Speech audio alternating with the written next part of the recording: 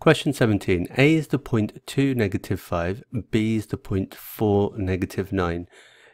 We need to show that the gradient of the straight line passing through A and B is -2. So in order to show this, we need to work out the gradient using the change in y divided by the change in x.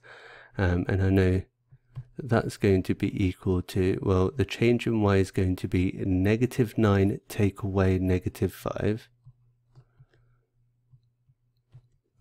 And the change in x is going to be 4 take away 2.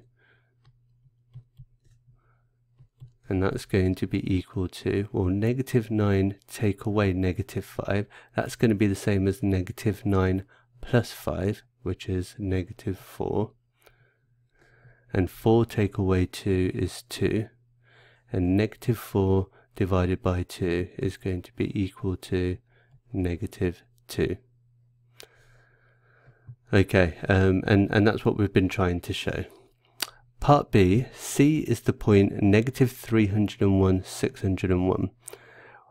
Does C lie on the straight line passing through A and B, and we need to show our working out. So what I'm going to do here, there's a few ways of doing this, but I'm going to work out the general equation of the line. So I know that y is going to be equal to -2x plus C. That's the gradient, -2, which we've worked out, plus some other value that we don't know at the moment.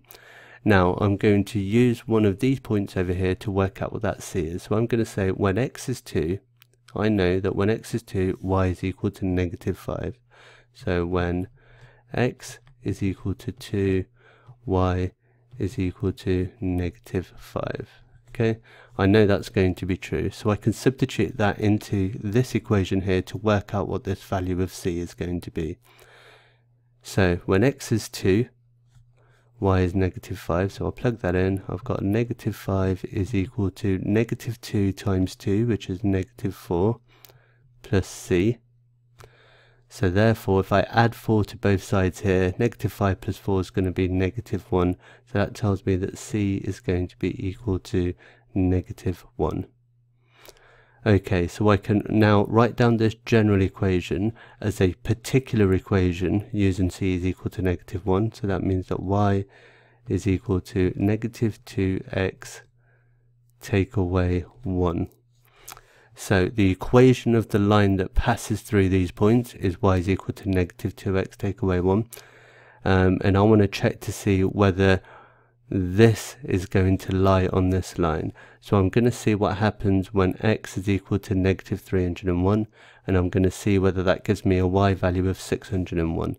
So I'm going to say y is equal to -2 times by -301 take away 1.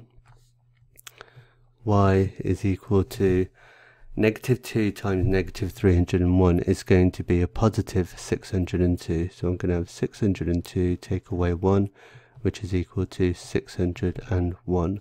So we can see that we've actually got that value there, which means that yes, it does lie on the line. So we can say our answer is going to be yes, it does. Question 18. Bottles of drink are for sale at 3 shops. The normal price of a bottle is the same at each shop. So shop A, you buy 1 bottle, get 2 more bottles at half price. At shop B, you buy 2 bottles, get 3 more bottles at half price.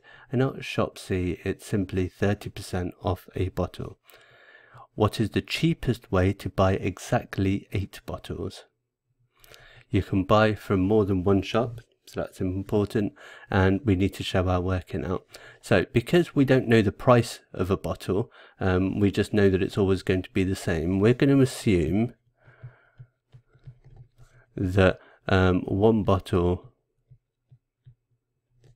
costs £1, because that just keeps all of our calculations nice and simple. Okay, so at shop A,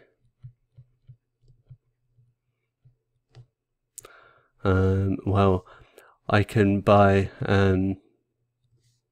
3 bottles. I buy one bottle for £1 and I get 2 more at half price. So those 3 bottles are going to cost me £2. Yeah, £1 for that bottle and £1 for the other 2 bottles. So 3 bottles cost £2. Okay, and shop B,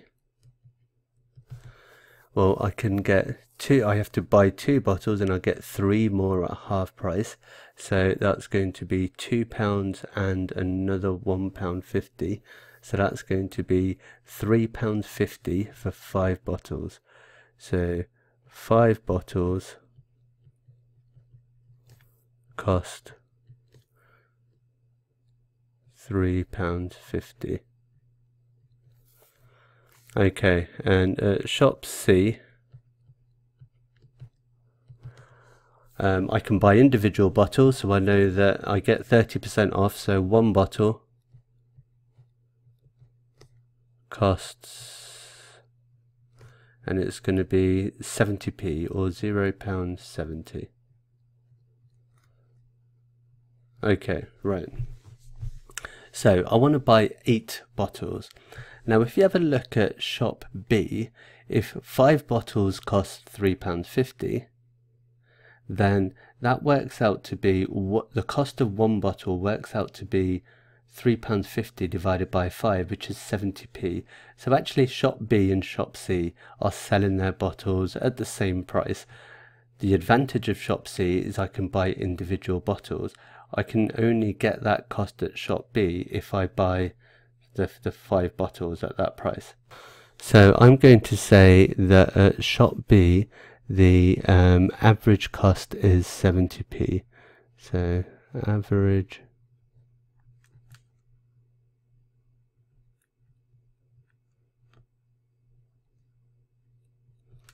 cost is 70p. Okay, and at shop C the average cost is also going to be 70p, but that's just the cost per bottle anyway. Shop A, we've got 3 bottles at £2, so the average cost here is going to be, well, I want to do £2 divided by 3, and £2 divided by 3 is going to be about 67p, so I'm going to say the average 66.6 recurring 2 divided by 3, so the average is going to be about £0.67. So at the moment it looks like our best shop is going to be shop A, because that's going to have the lowest average cost. However, in order to get this price I need to buy 3 bottles that cost £2. So the most I can buy, because I want to buy exactly 8 bottles, the most that I can buy from shop A is going to be 6 bottles for £4. Okay, so I definitely want to get those 6 bottles for £4. I can't buy the 9 bottles because I need exactly 8 bottles. So I'm going to start by saying, well, I want to get 6 bottles from shop A. Okay, and then I need another 2 bottles, and it doesn't matter where I get these from. However, in shop B I have to buy 5 bottles to get that average cost. So I am going to have to go to shop C and get 2 bottles for 70p each. So I'm going to get 6 bottles from A and 2 bottles from C.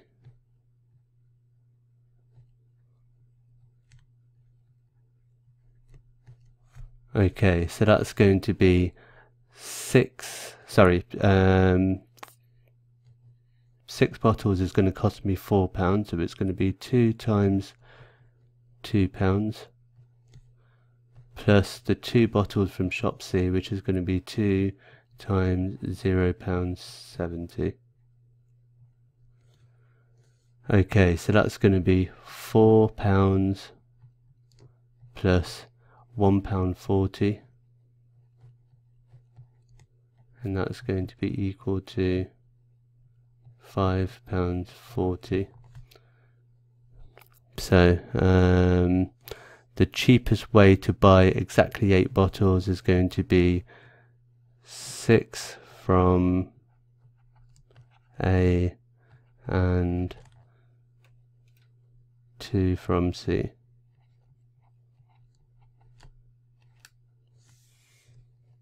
Question 19. Here is some information about the marks of 60 students in a test. So we've got 9 students that scored between 40 and 50. We've got 16 students that scored between 50 and 60, etc. On the grid, we need to draw a cumulative frequency graph. Okay, we've got a separate table here, and we're going to use this to put in our cumulative frequency separately. So we're still going to have our marks over here, which is M, but over here now we're going to have our cumulative frequency that I'm going to label CF. So my marks, because I'm working out the cumulative frequency, I want to get a running total of marks. So I want, in this first part, all of the marks that are less than or equal to 50. So I'm going to have M is less than or equal to 50. Just thin my pen out a little bit. Okay, and then over here I'm going to have M is less than or equal to 60. M is less than or equal to 70. M is less than or equal to 80, and M is less than or equal to 90. Okay, so my cumulative frequency over here, well, I know that 9 students scored less than or equal to 50 marks. So over here I'm going to have 9. So the number of students that scored less than or equal to 60 is going to be all of the students in this group and all of the students in this group. So I'm going to do 16 plus 9, which is 25. Less than or equal to 70 will be all of these students and these and these. So that's 25 and another 20, which is 45, etc. So that's going to be 8 and 45, which is 53, and 7 and 53, which is 60. Okay, and that matches the 60 over here. So we now need to draw the cumulative frequency graph. So I'm going to plot this 50 against this 9 over here. So I start by saying, well, there's no students that got less than or equal to 40. So I'm going to start with my 40 over here, and I'm going to mark that at 0. Okay, because I know no students got less than or equal to 40. 9 students got less than or equal to 50. So mark a point at 50 and 9. And then 60 and 25.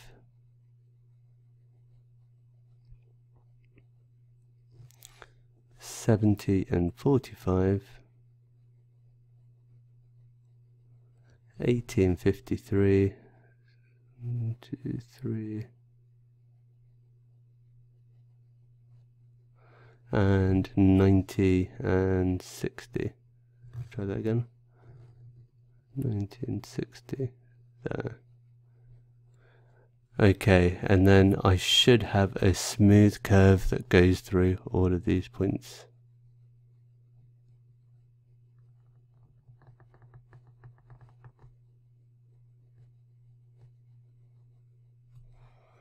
Okay, and your curve's probably going to be a little bit smoother than mine.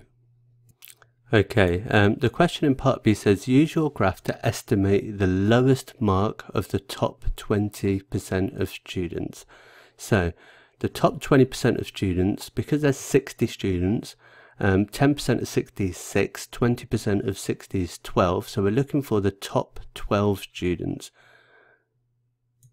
So if I go back over here, the top 12 students are going to be the students above 48.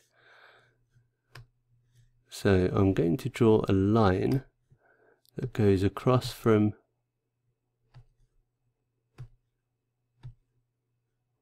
do it in blue. Okay, so I'm going to draw a line that goes across from 48. So I think that's there. Let's try that again.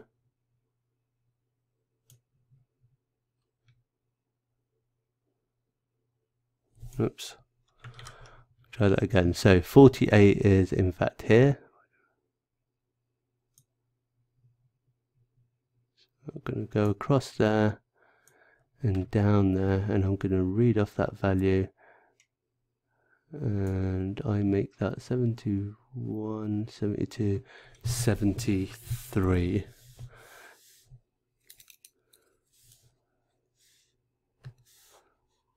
So use your graph to estimate the lowest mark of the top 20% of students. The answer there is going to be 73. Obviously your graph may look slightly different to mine because mine's a little bit wonky, but I've just checked on the mark scheme, and you're allowed any answer between 73 and 75. So as long as you've got an answer between 73 and 75, you should be okay. Okay, question 20. We need to work out the diameter of the circle x squared plus y squared is equal to 64. So if I write this again as x squared plus y squared is equal to r squared, and that would be 8 squared in this case because 8 squared is 64, that tells me the radius is going to be 8. So the diameter of the circle is going to be 2 times the radius, so it's going to be 16. So that would have been the radius, but because we're asking for the diameter here, you need to do double the radius, so that's going to be 16.